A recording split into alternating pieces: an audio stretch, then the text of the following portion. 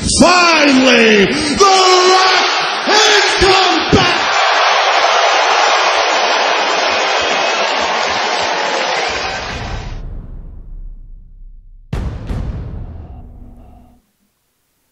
What is up, everybody? It has been a long time. I'd like to say thank you to all my new subscribers, even though I have not been pumping out videos in quite some time. Those that had watched my most recent videos, you knew that I was going sort of in a different direction in life due to the fact that old cars cost a lot of money. So I have some stuff that I've picked up for like Black Friday and like some figures, if you will. So a couple well, I'll just show you one statue in this video, and then I've got another video coming. I finally completed not a run, but a collection, if you will, of books. Every different like variant that you could get of this one book, I completed that finally. So anyways, let me get down to what I have to show, and then I've got one Golden Age book that we'll be talking about in detail that I recently acquired, and got it for a good price, and it's sort of the basis, if you will, of how this one character really got up and running. Yes and no. So let me move some stuff around because the statues are big. So the first thing I'm going to show you is the 12-inch Deadpool that I just picked up. I just bought this online at GameStop, and it cost me $18.49. This was like a $50, $60 figure whenever it first came out. I now have Captain America and Iron Man. I picked those up for like 13 bucks a piece at Walmart on clearance. But really happy to add this 12-inch figure to my collection. And let me move it out of the way. It's got multiple heads. It's got two different heads. It's got different guns, hands, chimichanga. So really glad to add that 12-inch figure. I don't know if I'll take it out of the box or not. So, like I mentioned, I got this from GameStop. And this one has already been opened. I'm sure it was on display, so it is an Incredible Hulk figure. It's just like that Iron Man figure that I opened up the video with. This one, he cost me $22.49. These deals may still be available at GameStop, I'm not sure. So go online, check them out, and let me open this figure though and show you what's in it. Okay, so here is the figure, or statue if you will, in all its glory. It looks like it's probably nice chesticles right there. Ooh.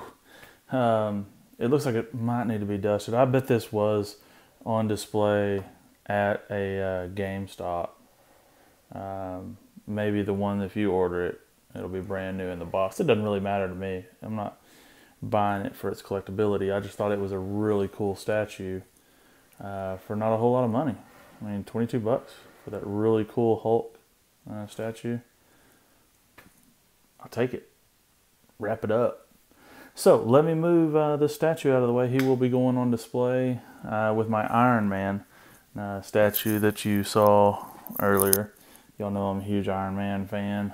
Those of you that have watched my channel for any length of time, you know that I'm an Iron Man fan. So they'll be going somewhat side by side or on the opposite ends here or something like that. So let's move to the comic books though. The moment you've always been waiting for. Okay, so I'm showing you these books that are key books just to segue into the next key book. This is Knight Rider #1 from 1974, and it is graded in a 9.0. It's a Gil Kane and Tom Palmer cover. It's Silver Age Ghost Rider's name changed to Knight Rider. I'll have some more information about that shortly. I also have Marvel Spotlight #5 from 1972, and this is the origin and first appearance of Ghost Rider, aka Johnny Blaze.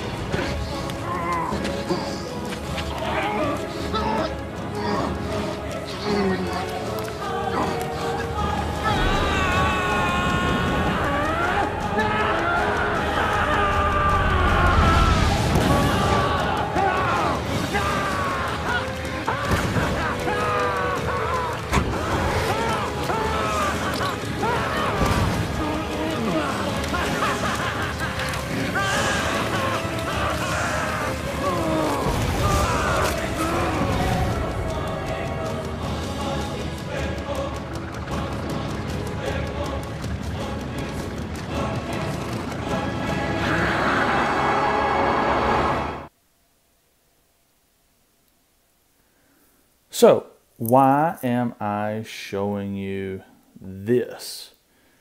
I recently picked up for $100 and I had 10% back, so it was for $90. This book right here. This is Tim Holt, number 11.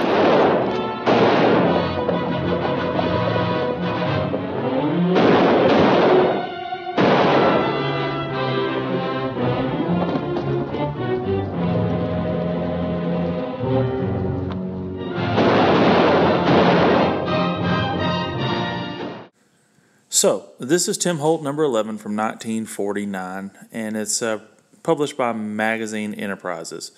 We'll be looking at some of the conditions on the book here shortly, but this is the introduction of the Ghost Rider. I'm having to voice over this because I screwed up. I have a beard and it was really scratchy, so I'm trying to clear up that scratchiness. Anyways, so Tim Holt, number 11. This is really the basis for what we know about Ghost Rider today, or, where he began at. So I'll take this book out of the wrapper. You see that it's missing a little bit of the corner there. There's some rust on the staples there. But I'm fixing to open this book and let y'all look at all the interior pages.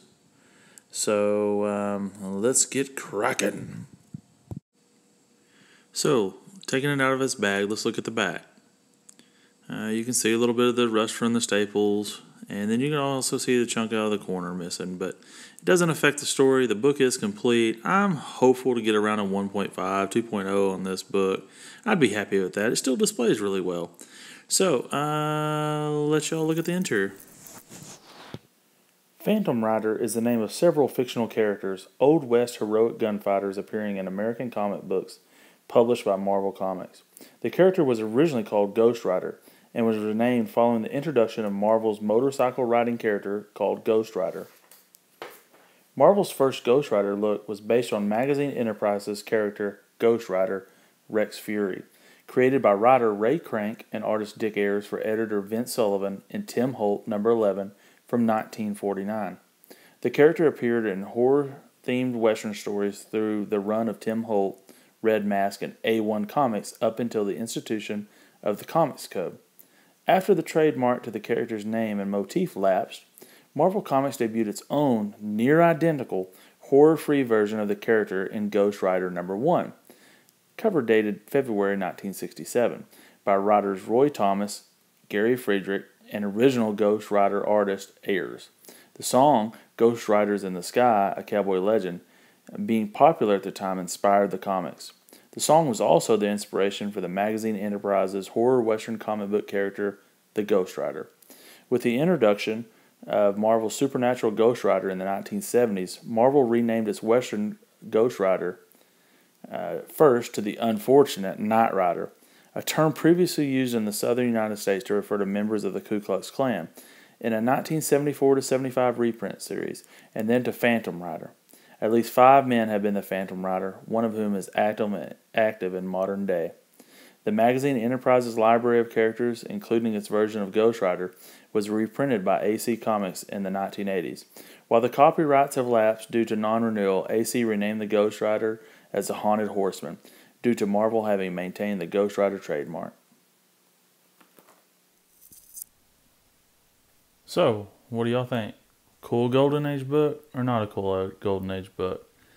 Cool, really sort of the origin of the Ghost Rider. Even though the character had changed a little bit, it all started right here because the same guy that created Dick Ayers, I believe, that created or did Ghost Rider in Tim Holt number 11, guess what?